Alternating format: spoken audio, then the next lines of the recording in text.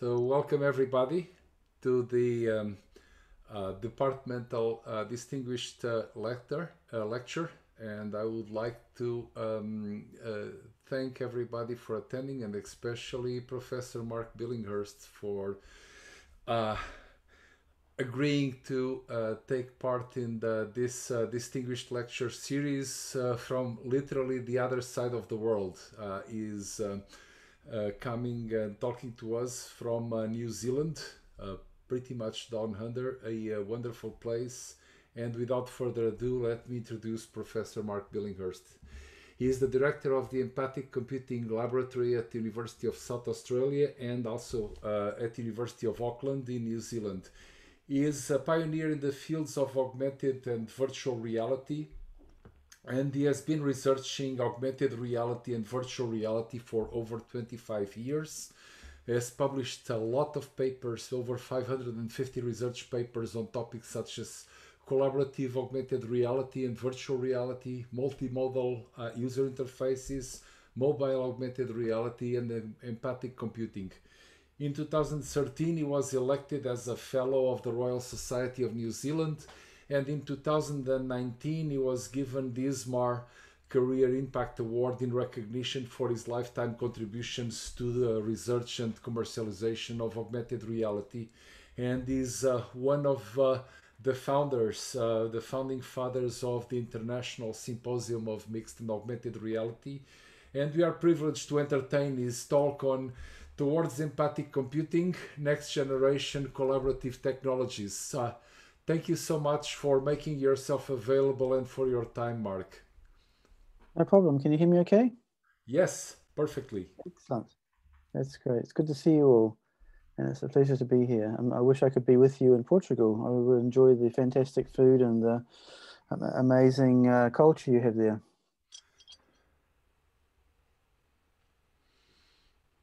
So, shall I share my screen? Are you ready for me to present? Oh, yes. Sorry. Share screen options, advanced setting options. There you go. You should be able to. Great. Thank you so much. So let me just share my screen. And excellent. Great. So are you seeing the presentation view now, or the slide notes? Oh, we're good to go. We are seeing. Oh, there you go. Great, excellent. Okay, well, it's fantastic to be here. Thank you so much for having me. I know that we're living in very strange times right now, and I'm not sure about what it's like in Portugal, but for me, over the last few months, a lot of times my workplace has looked like this one. So this is some of the lab meetings we've had. Currently in New Zealand, we can now teach face-to-face, but for many months this year, we were doing online teaching. And it seems like the more time we spend online, the more tired we are getting. In fact, there's a term for that. So now they call this Zoom fatigue, and you can go online and there are many, many articles about why you're getting tired sitting all day in front of the computer. People talk about how there's really three reasons why video conferencing is so tiring. You know, you have some physical factors. You know, you're sitting all day in a poor posture. You have longer work hours. Right now it's 1:30 in the morning for me, so I've already worked 12 hours today and I'm still working. There's also some cognitive factors. You have to concentrate more to try and perceive non-verbal cues or eye gaze cues. You need to focus more intently, and sometimes you have split attention. You know, you may be video conferencing, but at the same time you may have another monitor available with Facebook or some other thing on there. One of my students last time I was teaching was playing a computer game at the same time I was trying to teach, so he was definitely having multitasking. And of course there are social factors. When you're online, you're always aware that other people are watching you. You've got the camera on your face, you can see yourself, and there's this kind of constant staring. So all these factors together mean that spending time online and conferencing is very different from face-to-face. People sometimes try to make it a bit more entertaining, and this is my friend Dan Novi. Dan is from MIT, and when he goes to Zoom meetings, he uses some augmented reality plugins to be able to turn them into different characters or into different environments. And so he said that was really great, except now people invite him to meetings just to see what he's going to come like. So it ends up him having more meetings. So of course we have many teleconferencing tools today, ranging from tools for our desktop or on mobile or big teleconferencing suites, or even these telepresence robots like the iBeam where you can walk around. But one of the problems is that these tools aren't like face-to-face collaboration. And here's a typical face-to-face collaboration scene. And one of the things you'll notice in this picture is that these are some architects around the table talking about a building they're planning to make. So really on the table in the middle of them is the task space. And then you have this communication space, which is encompasses all the people. And in the communication space, they can easily share verbal and non-verbal cues. They can even interact with real objects and the environment around them. But when we start introducing technology into the mix, we have this separation between the task space and the communication space. So here you see some people at work. And of course, the screen now is the task space. They're all focused on the screen. And the communication space is now separate. In fact, it's very hard if you're in this situation to be aware of non-verbal communication cues when you're focusing on the screen. And it's the same with typical teleconferencing setup. So now you have a group teleconferencing. This one has two screens. One screen is people's faces, and the second screen is showing a molecule. And again, you've got this task space and this communication space and this artificial seam between them. So with current teleconferencing technology, there are a number of limitations. There's lack of spatial cues, which is why we get the Zoom fatigue. They support some poor communication cues, so limited gaze and gesture, nonverbal communication, and also this artificial separation between the physical and digital space, or the separation between the task space and the communication space. So new technology can try and address this problem. And one of my students, for example, he's been looking at how you can bring 3D environments into video conferencing. So on the left-hand side there's an application from a company called spaces.com, and you can use virtual reality as a camera feed into a Zoom or WebEx or Skype session. And on the bottom right is the work we've been doing in our lab for the same thing. In fact, here's a video of this working. And you'll see here this is a Zoom session.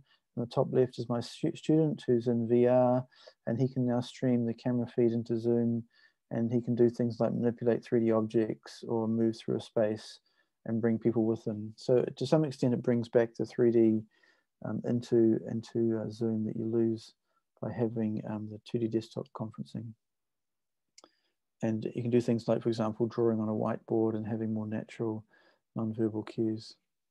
So in my research, I've been working for a long time on looking at how you can use AR and VR to create new types of collaboration. In fact, my work goes back into the late 90s, and here's two examples. So in 1994, when I first started my PhD, I was involved in a very small way in the Green Space project, which is a project to create a shared virtual environment that spanned the Pacific. So on the right-hand side there, you can see several people, and two of them are in Seattle and two of them were in Japan.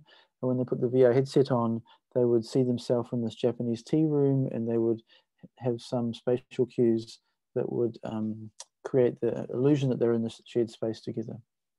And then on the left-hand side, there's some early work that we did on augmented reality conferencing. So 20 years ago, we could look into the real world and see live video textures of remote people appearing in our real space. And in both of these situations, they had increased spatial cues and also improved social presence. Of course, the technology has progressed a lot since those times. So for example, here is a video conference or an AR chat that I had with Tom Funes, my PhD advisor, a month or so ago, and this is using the Outspace VR, and probably many of you have used Outspace, but it's a very nice online 3D chat environment where you can go and feel like you're in an online space together.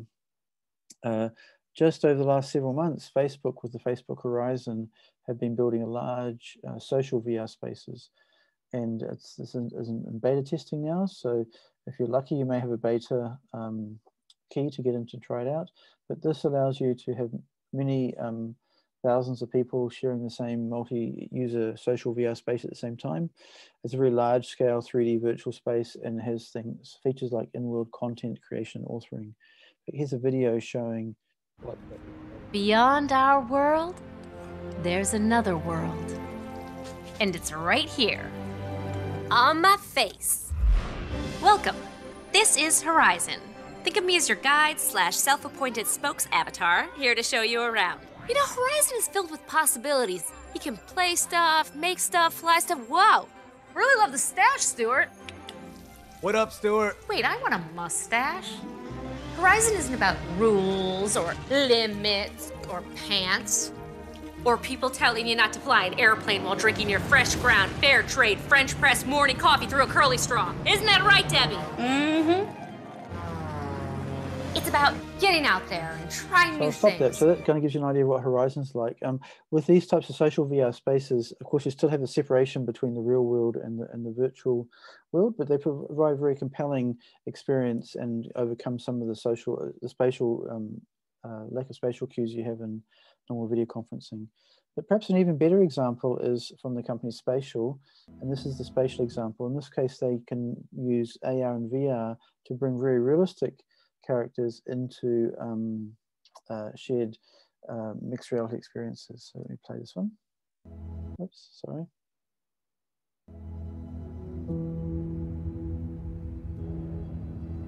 If there was a better way to collaborate, a better way to build and work together.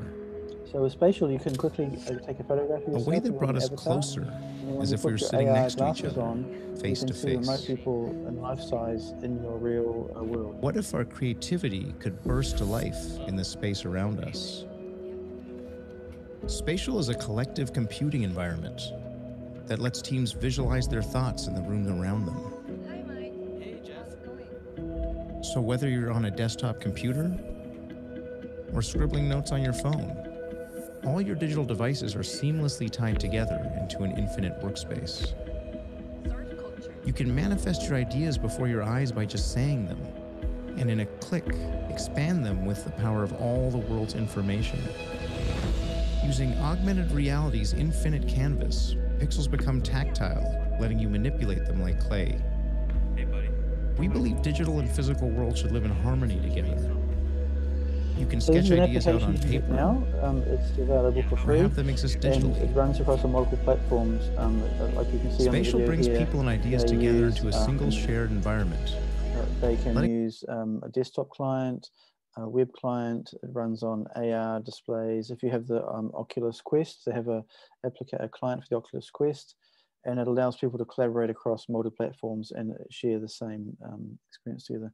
But the real benefit really comes in when you start using it in this AR case like this, where you can have remote people that feel like they're standing around the same real table. And then as you can see in this case, they can bring in 3D objects or 2D images and start collaborating on spatial tasks. So one of the benefits of this is that, of course, now you can use augmented reality to break these artificial communication cues. And as the spatial example shows you, you can now have very natural conversation, and you can share gesture and gaze cues, and the task space becomes a subset of the communication space again. So one of the goals of video conferencing for a long time was to create an experience as close as possible as to being there, so everybody can feel like they're together face to face. But there was a really great paper written about 25 years ago from Jim Holland and Scott Stornetta called Beyond Being There. And if you haven't read this paper, I really encourage you to read it. And it talks about how we shouldn't use technology to try and replicate what we have in face-to-face communication, but we should try and go beyond that.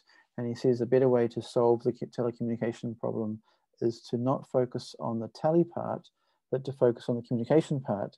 and so develop tools that people want to use even if they are face-to-face.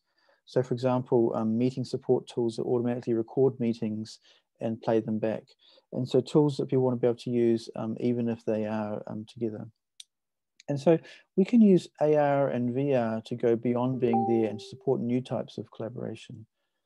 So for example, we can use AR and VR to do things like copying spaces, and so people can feel like they're both in the same space, changing your body scale, copying people's bodies, changing, sharing nonverbal cues, changing perspective, and sharing views.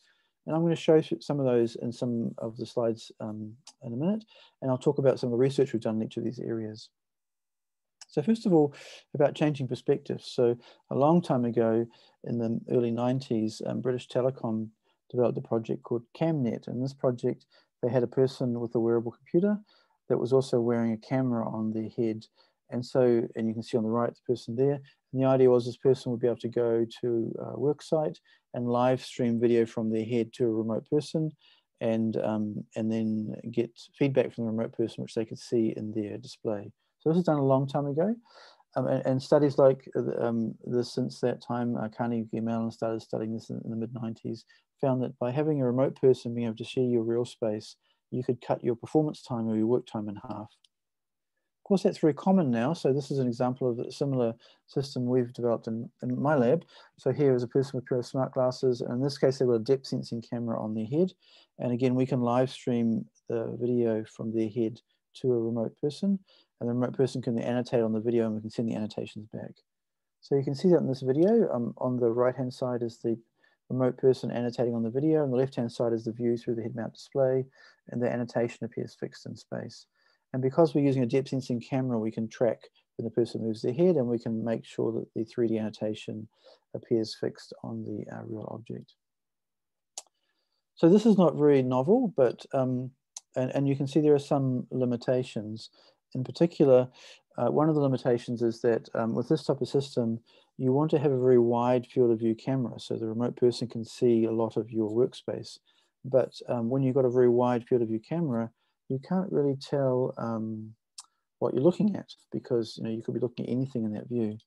So a couple of years ago, we developed a system called the Empathy glasses, and this system combined together 3 technologies. We had smart glasses, we had eye tracking, and we had a special pair of frames called effective wear frames that could measure the person's face expression.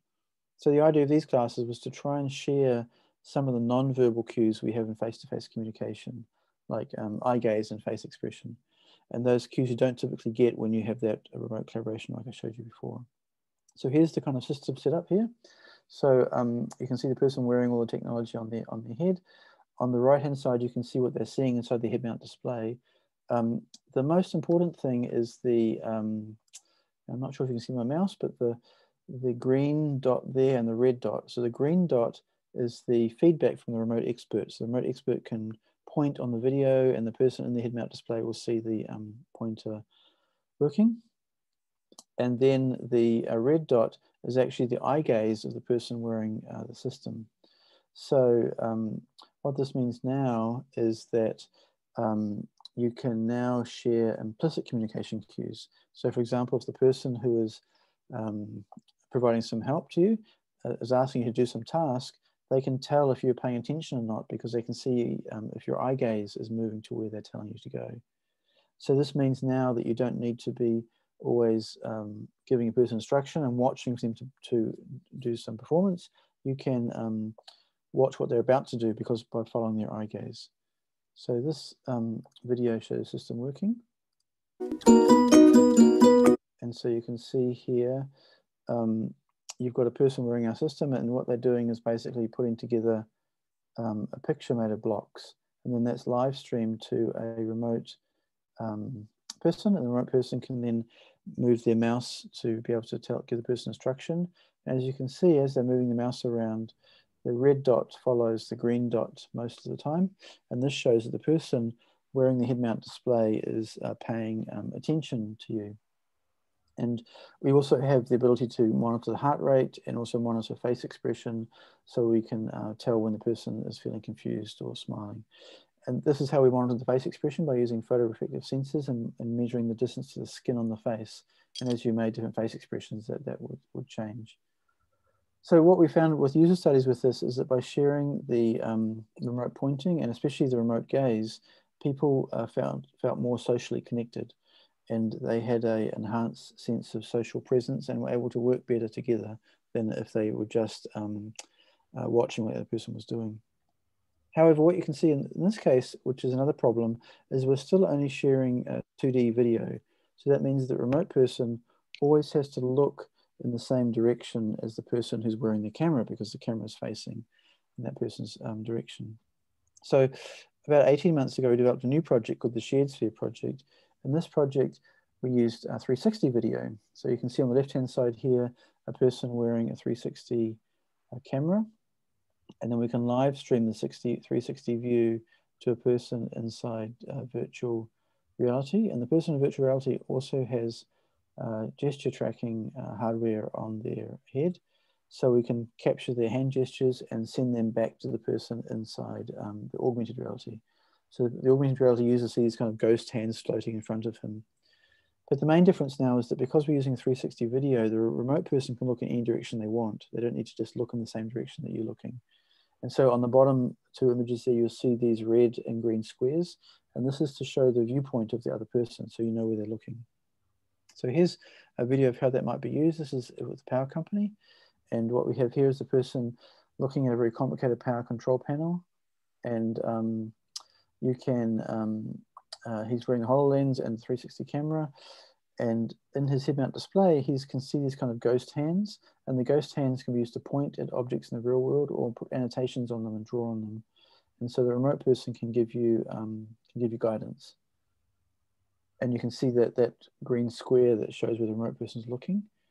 And then in the VR view, we live stream the 360 view to the remote person, and now the person feels like they're surrounded by video. So to them, it almost feels like they're standing in the same body as a local worker. Wherever they look, they can see the real world.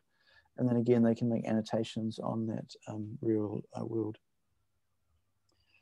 So obviously this is quite a lot of hardware. We've got, the HoloLens and 360 camera, and we've got a remote PC and a VR system.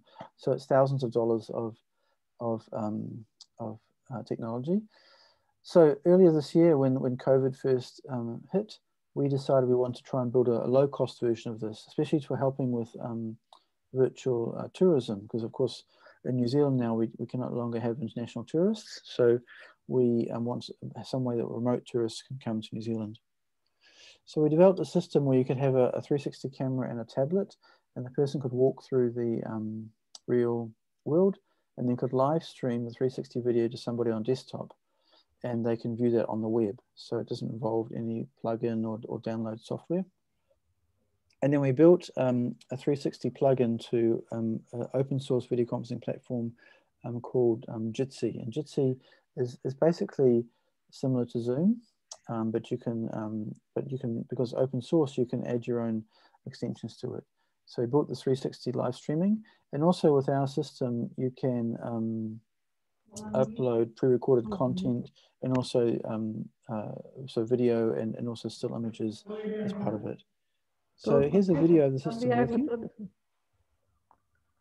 So you can see a person going into the museum in New Zealand, and she's walking around with the 360 camera and her phone. And then what she can do is she can live stream that to dozens of remote people. So here's some people on the video link, and the person clicks on there, and now you can see the 360 view. And so she's walking through the museum, she can live stream. And now what he's doing is he's going to preload some pre-recorded video. So this is a video taken from somewhere else in the museum. And again, because it's 360, he can look around as he likes. So there's different pre-recorded video clips. And then we can also load photographs. And the photographs are really great because they appear as high resolution. One of the, so you can see he's loading up this photograph of the local Maori exhibit, and it's much higher resolution than the video. So through using a combination of 360 photographs and 360 video and live 360, you can have a live touring experience and create a good connection between the real guide and remote virtual people. And of course, this could have many applications.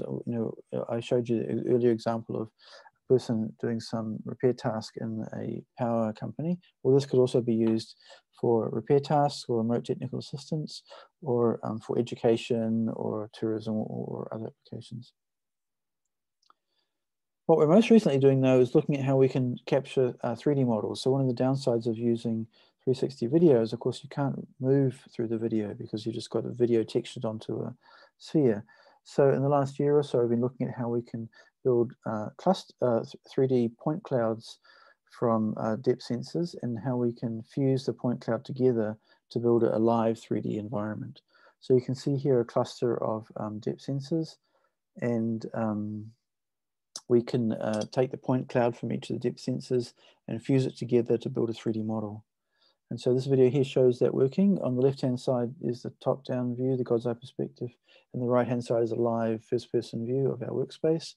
So you can see the person viewing this inside VR, and the second you can see my student walking into the space, so on the left-hand side there, and as he moves around you can see him moving through the space. So we have live 3D model capture. Of course, you can see there's some problems. One problem is that you can only build a 3D model where the cameras can see. So the blue spots in this image here are the regions where they can't see. Also, the white table on the front is supposed to be a flat table, but you can see it's kind of a wavy surface going through this because the cameras aren't quite calibrated correctly.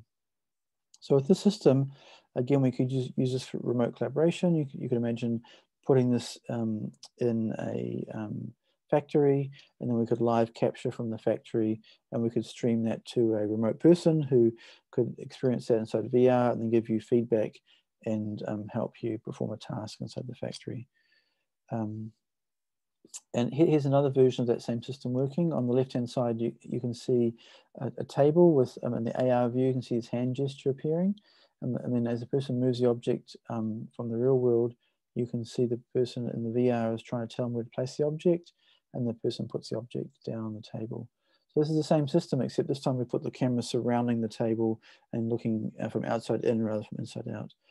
And then, of course, the person in VR can interact with the 3D model or live 3D model of the real world, and then their gestures can be sent into the real world where you can see them helping you perform a task.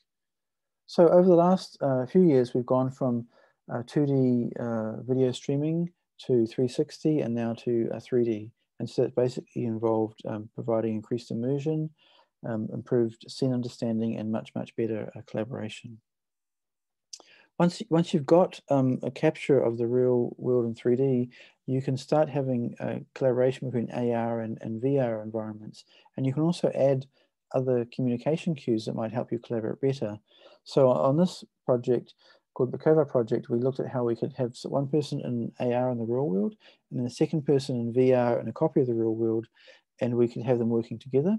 But we also looked at how we could add extra communication cues. So you can see on the top panels here, the panel number C is showing that from the virtual heads of each of the people, we have this pyramid, the view frustum going out, so we can know where the person's looking even when we can't see their face. So this video shows this working. On the left-hand side is the real environment, the right-hand side the digital copy, and when we go into AR, we can see this pink head and the pyramid from their face, and again in VR the same thing. So now we can see the view frustum of the person, and we also have some hand gestures as well. So we have this kind of head and hands to give us some non-verbal cues. And we did a comparison to see whether or not seeing that view frustum would improve collaboration. So you can see now, I can see the pink triangle even though I can't see the person's face. So I know that what they're looking at even when I can't see their face anymore. And so in this case, we did a task where people had to look at objects together and try and manipulate them together. And seeing that view frustum significantly improved performance. So once you have a copy of the real world, you can do a number of different things, like you can change your body scale, so you can make yourself really large or really small, or you could put yourself into other people's body. So here's an example of changing body scale. So we have on the left-hand side the person inside VR, the right-hand side the AR view, and the person in VR is dropping some cubes and cylinders down. And now he makes himself really big. And so the AR person you see has a small pink head now. And so he's 4 times the size, and so now he can do things at a very large scale. So this might be good for we have application where you want to have a God's eye perspective on the overall scene. And then in a minute, you'll see him scale himself down to 1-to-1 scale again, and then even much smaller than that. So now he's back 1-to-1 scale, and so you can see his collaborator the same size, and then he's going to make himself 1/10 the scale. Now he's really small, and you can look up and see this giant head looking down at him. And of course, with AR and VR copies, you can now inhabit the body of somebody else and see from exactly their perspective. One of the other interesting things we explored is around sharing nonverbal communication cues. And so in many collaborative virtual environments, you may have a situation where you can't see the face or the body of the person anymore. So you can see in this picture here, you've got two people collaborating in a virtual environment, but on the right-hand side, one person is looking at a box on the shelf and the other person is behind her, and she can't really see the person's face anymore because he's behind her. And so she loses a lot of nonverbal cues. So we developed a system called Mini-Me, and the idea of Mini-Me was that when you can't see the life-size virtual avatar of the remote real person, then we would create a miniature version of that person and put it in your field of view so you could always see that, and that conveys some of the same nonverbal communication cues. And this is particularly helpful for AR/VR collaboration. With many of the AR systems that people use today, they have a very small field of view. And so it's very hard to look at the person's virtual body and at the same time as looking at what they're looking at in the real world, because you can't see both at the same time.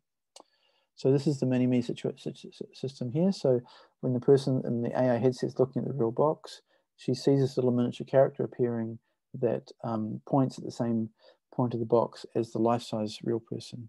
So I'll show you a video of that. So the video first of all shows one of the problems with augmented reality is a limited field of view. So when I look at this life-size person, I can't see him and also see where he's looking at the same time. So we take this little miniature person and put them in our field of view. So you can see at the bottom there, the miniature person's appearing. And the miniature person points at the same location in the real world as the life-size person. So when the person's behind me pointing at this box, I see this little miniature person appearing, pointing at the same box. So even though I can't see my collaborator, I can see the copy of them exhibiting some of the same nonverbal cues. And so the Mini-Me automatically emerges when you lose sight of the person. So when I turn away and the person goes out of view, then this little miniature character appears, pointing at the same location in the real world as the life-size person was pointing, and then disappears again when I can see them. We also most recently did a project called On the Shot of the Giants, which is a little bit extension of Mini-Me. And the idea, let me just pause this for a second. So the idea was that if you're collaborating with a remote person, you may want to be able to control what the person can see by dragging their body around. So you can see here in this picture, a person wearing a HTC Vive head-mount display, and they're actually seeing a mixed reality view of the real world. And then in her hand, she's holding a small tripod, and on the tripod, there's a virtual person you can see here. Oops, go back. And let me just go forward to that again. Right. And the virtual person represents where the remote person is. And so she can move their viewpoint around by just moving the tripod around, and then that drags the person's view around. And then this is the and the person is seeing from a 360 view from that perspective. So this is the 360 view from the remote user on the side here. Also on this little virtual avatar body, you see again a view frustum with, if you've got very good eyes, you can see a texture map video on the front here that shows what the person is seeing. So if I play the video, you can see that play through. And so she's getting him to help fix a PC. So you can see the real PC there. So what she wants to do is move his virtual body around so he can see the PC from a good position. So she puts his body now on the edge of the PC, and he's helping her replace a graphics card, and he can now look inside the PC and give her guidance, and he can point with his controllers, Vive controllers, and she can see the controllers appearing in the real world where he's pointing, so now they can work together. And so we did a little study to see what type of visual cues we wanted to provide. Do we need to provide an avatar body, or the avatar with the view frustum, or the view frustum by itself, or no visualization at all? And we found that having the avatar plus the view frustum provided much better collaboration. So with some of my older work, we've also looked at how you can build transitional collaborative AR/VR interfaces. So many times people are doing collaboration, either in AR or in VR. So I showed you, for example, the Facebook Horizons, where everybody's in VR together, or the spatial example, where you've got people in AR together. But in some cases, you want to be able to not just have collaboration at a single point on this mixed reality continuum, but all along it. So for example, you might want to have a real object that you collaborate around, in this case a book, or you can have an augmented reality copy of that object. So when you look at the real book, you'll see virtual content popping out of the pages, or you could go inside the augmented reality scene and experience it as an immersive virtual world. So a long time ago, as part of my PhD, we developed this Magic Book project, which did just that. So you can see in this video here, with the Magic Book, you have a real book, and people can read it like normal. So the great thing about real books, of course, is you can share them with each other. So here are two of us reading this book. And of course, we can see the pages together and share it like a real object. But then if we want to, we can pick up augmented reality headsets and look at the pages of the book and seeing the AR content come to life. And so you'll see now we have these handheld AR displays, and when we pick up the display, we can now look at the page of the book, and we can both see augmented reality scene from our own perspective. So you'll see that in just a second.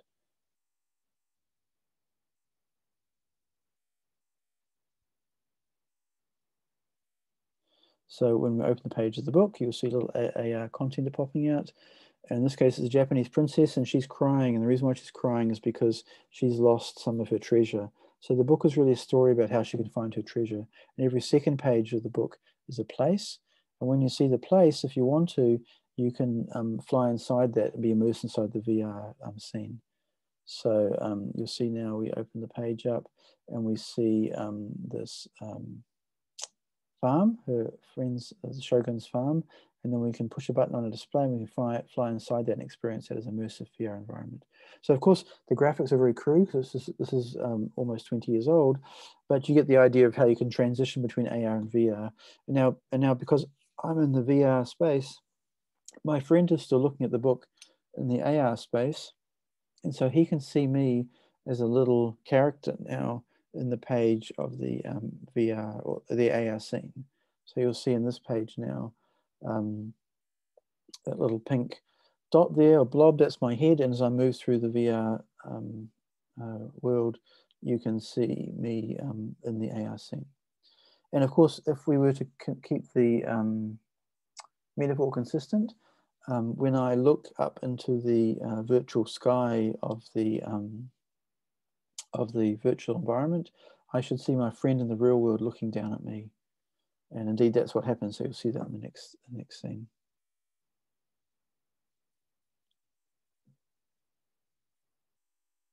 So now this is back to me in the VR environment.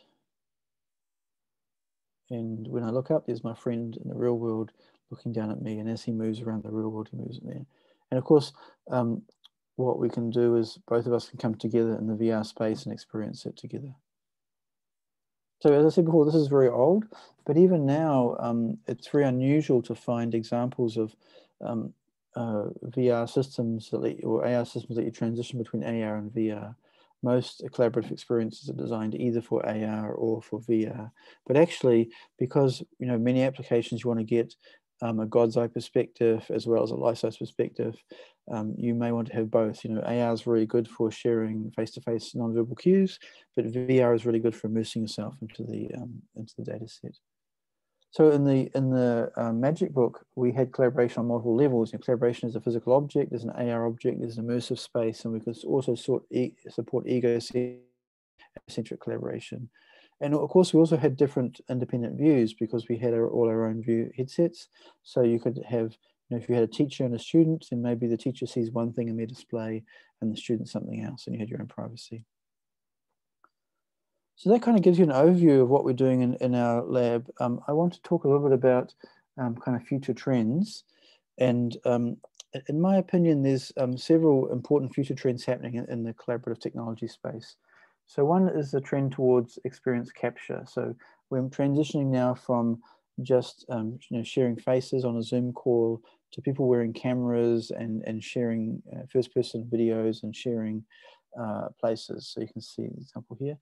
A second big trend is much faster networks. When I first started computing, and I'm sure there's some of you there the same age as me, we had 56K or even 2400 baud modems, and we were doing text chat, and that was about all we could support.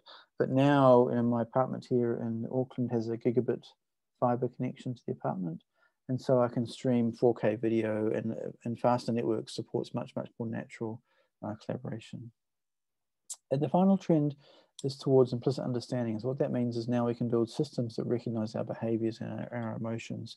So we've got computer vision systems that can look at us and recognize when we're doing certain actions like walking or running, or they can look at our faces and they can recognize our emotion or our age from our faces. Or, we can push a button and we can talk to Siri, and Siri on a mobile phone can to some extent recognize our emotion from our audio. So we've got a lot of different tools now that can look at us and recognize implicitly what we're trying to do. So these are three big important areas that are happening in computer science and interface research. We work towards natural collaboration, towards experience capture, and also towards implicit understanding. And where my lab right now is working is at the junction of the space, which is the area that we call empathic computing. So the idea of empathic computing is, can we develop systems that allow us to share what we are seeing, hearing, and especially feeling with other people. And I've already shown you a couple of examples of that. The empathy glasses was an example of a system that was sharing what I was seeing and hearing, but also because it recognized my face expression, to some extent what I was feeling with others. But we've gone beyond that. So for example, we've been looking at how we can use virtual reality to prototype what it's like to share emotion, well, in the real world, but in this case, we're sharing it in VR. So in this system, we had a person in VR and they wore this special biometric glove, and the glove would basically measure their heart rate and their GSR, so the sweat level on their skin, and use that to make inferences about their emotion and then share that with a remote person, also in VR. So we had one person who was playing a game, a second person who was the observer, and we theorized that if we shared the heart rate between one person to the other person, then the person who's the observer may also get excited as well. So we built a system with different types of VR experiences. There's one that was butterfly catching. So in this case, you had a net, you had to catch butterflies. So very peaceful. And the second VR environment was zombie killing, kind of scary game. So here's a video of that working. In this research, Let me go back and play that again. There we go. In this research, we explore the effects of sharing physiological states of players in collaborative virtual reality gameplay. Our goal is to improve and enhance users' empathy among collaborators, especially in a remote setting using advanced computer interfaces. To support this study, we developed a collaborative VR framework which shares the player's position and heart rate to the observer in a virtual environment. The observers view the game from the player's position, but can rotate their head freely to look around. The player's heart rate is measured by a biometric glove. The measured heart rate is shared with the observer using both visual and audio cues. We developed 2 games based on this framework. The first game provides a calm and pleasing experience where the player catches butterflies while surrounded by nature. The second game presents a scary and stressful situation where the player tries to survive zombie attacks. We conducted a study to learn the effects of displaying the player's heart rate to the observer. From the insights gathered in this study, we present a set of guidelines for designing collaborative VR experiences. So in the study we did, we looked at how, if we could share the heart rate, how that would change people's experience. And what we found is that changed the positive effects. You can see the graph here, for example, on the blue bars are sharing heart rate between two players, and the green is not showing the heart rate. And we saw a significant difference in the positive effect, which correlates to excitement and sharing heart rate with people. And in the follow-on experiment, I don't have the slides for that, we looked at how you could represent heart rate with somebody else. And it turns out that people don't really want to see a beating heart on the VR experience. What works really well is to hear the sound of the heart rate beating, and also to pulse the controller and provide some haptic feedback. And combining those two together, it makes the other person feel more excited when they're in that same experience. So of course, in the VR space, we see a lot of trends happening. There's much better displays happening. There's, as I've shown you already, technology for real-time space capture and stitching 3D environments together. There's a lot of support for natural gesture and tracking, interaction, and now eye tracking. And I'm particularly interested in what's happening with putting physiological sensors into headsets and EEG sensing into headsets. So at the bottom here, you can see a VR headset that has EEG sensors put into it. And that's becoming now a commercial product. So here's a product from a company called Lucid. And for $300 US, you can buy a face pad that will fit into your HTC Vive, and it will measure the brain activity across the forehead and let you live stream that into your VR experiences. And there's a company called NextMind that has done the same thing, but they've built a attachment that fits on the back of the VR display that measures the brain activity on the back of your head. And then just a couple of weeks ago, Hewlett-Packard announced the Hewlett-Packard Reverb G2 Omnicept, which will come on sale early next year. And this is a VR headset that has eye tracking. It measures pupillometry, so how wide your pupils dilate. It also measures heart rate, and it has a face camera, so it can measure your face expressions all inside VR. So when you start using technology like this, of course, you can capture a lot richer emotional cues and provide a richer set of communication cues to another person. But what we're really interested in doing is looking beyond that and looking at how we can measure people's brain activities inside VR.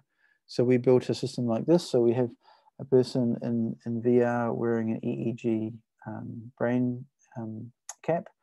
And in this case, they also have EMG sensors on the face pad. And we also measure heart rate and the PPG, so the heart rate variability, and the GSR. And so we can use this type of system to measure people's brain activity inside VR with a lot of other physiological cues. And one of the things that we're really interested in doing is looking at brain synchronization. So you can see a picture of two people here wearing EEG headsets, and they're both pointing their fingers at each other. And it turns out about 10 years ago, some psychologists just discovered that if you do physical tasks and you measure your brain activity at the same time, sometimes the phase of the brain activity becomes synchronized. And when that happens, people feel more connected to each other, and they feel like, and they perform better on some tasks. So this brain synchronization has been studied for about 10 years. And you can see this is what happens when you do the brain synchronization task. Here's two heads. The black dots are where you have the EEG electrodes, and this is before they start doing the finger pointing. So there's not much happening, and then you get them, each person to point their fingers at each other, and then to move their hands around and try and track the other person's finger. And then when they stop finger pointing at the end, and again hold their fingers still, you start seeing this activity here. So where those arcs are, each of those connected arcs shows a portion of the electrode activity that is in sync with the other person. So we've got quite a lot of brain synchronization happening there. So that's been studied for a long time, in 10 years or so, in face-to-face situations.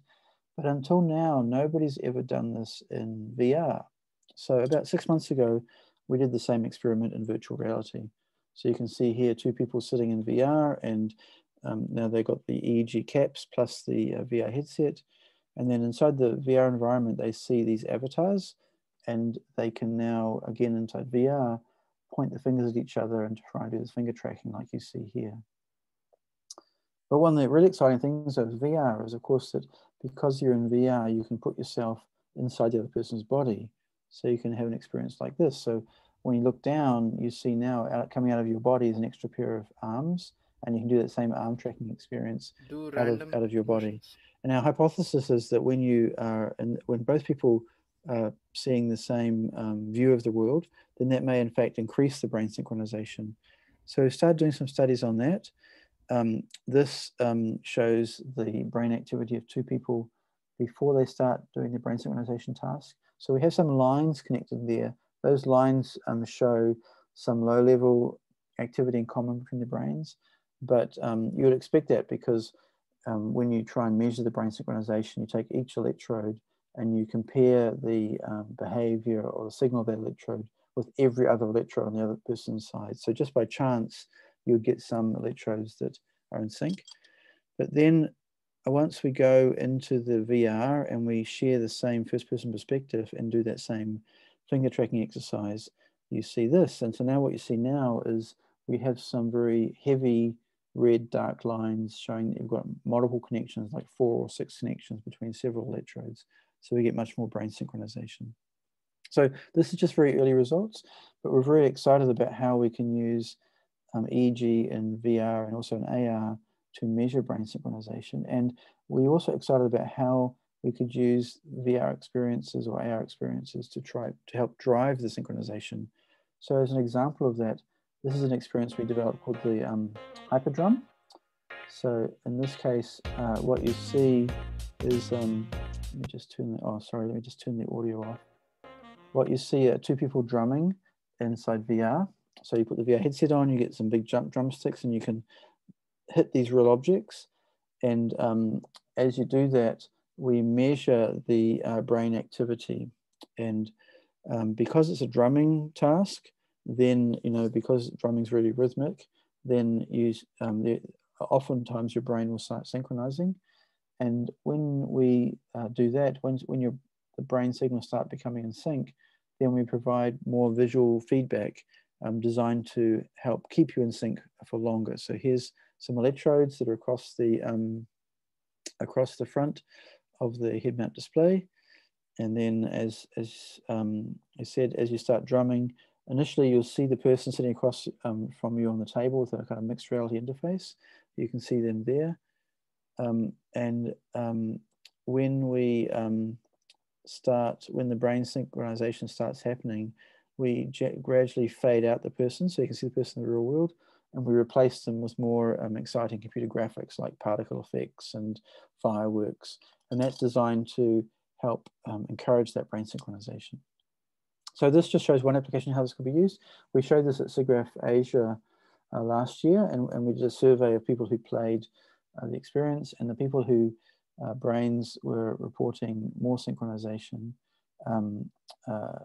reported that they had a better experience and they felt they better connected with the other person. So what we're seeing with these technology trends is, as I said before, we've got advanced displays, gesture interaction, emotion sensing and sharing. This all kind of trends together towards what you might call empathic teleexistence. And the idea of empathic teleexistence is that remote people move from being observers to participants, and they move to more experiential collaboration where they feel like they're doing things together and sharing implicit communication cues. So there was a kind of a really bad movie that was about, came out about 10 years ago with a Bruce Willis movie called Surrogates. And the premise of this movie was that sometime in the future, there will be all these robots in the earth, and everybody has their own robot, and you can drive the robot using virtual reality. So you go into your VR system, and you can then virtually inhabit your real robot's body, and you can do things in the real world you'd never do because you're a robot. Like you can jump out of a building, or you can walk underwater, all these amazing things. So I'll play through the trailer of the movie. Robotic human surrogates combine the durability of a machine with the grace. So here's all the surrogates. All the robots, of course, are very beautiful. So the robots are made. Our world has become a safer place. And there you all are. And there's Bruce Willis. Take a seat in your He's STEM going to chair. his VR system. And just And with the so power in of the your real world, mind, he doesn't have any hair, but when he's in surrogate you can robot, his control robot your has hair. surrogate So and there he send is it out as a into robot. the real world. And now he can go out and do things in the real world. You can finally live the And life so here's a guy at a you've always nightclub dreamt jumping of, off the building, surviving. But without any risk turns out, or danger to yourself. for the first time, somebody commits a murder, and the robot is killed, but also, for some reason, the person in the VR also dies as well. The premise of the movie is that Bruce Willis, who's a detective, has to figure out why the real robots being killed also causes the real person to die as well. So it's a really not very good movie, but the premise is kind of interesting that, you know, we might be able to have robots sometime in the future that we can inhabit and we can experience the world through their eyes. And actually, it turns out this may not be that far in the future. So there's some research being done in Japan that allows you to inhabit a robot body using VR. And there's a company now formed called Teleexistence that lets you do it for real. So this is the video of the Teleexistence company. So you can see the guy there goes into his house and he's got his VR system. He puts the VR system on. He's got these special gloves that provide haptic feedback. And he can select a location. He's going to a surf shop in Hawaii. He's trying to buy a surfboard. So he puts the headset on, and now this is a robot.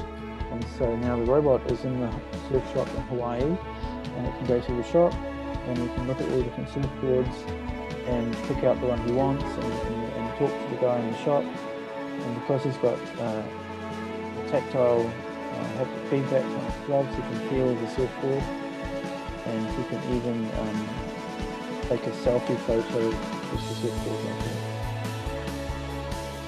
And then his son comes down, and his son wants to play with him, so they decide they're going to go on a trip together. And now they're going to go and visit Kyoto and see the cherry blossoms, and so they're both going to VR, and they can go together to Kyoto. And then they decide that they want to go somewhere further, and they decide that they're going to go to outer space, and they go into a robot which is on the International Space Station, and now they can get the feeling that they're in outer space. So this might seem like science fiction, but this is actually a product you can buy today. So robots are very expensive. They cost about $100,000 US. But the business model of the company isn't to sell you the robots.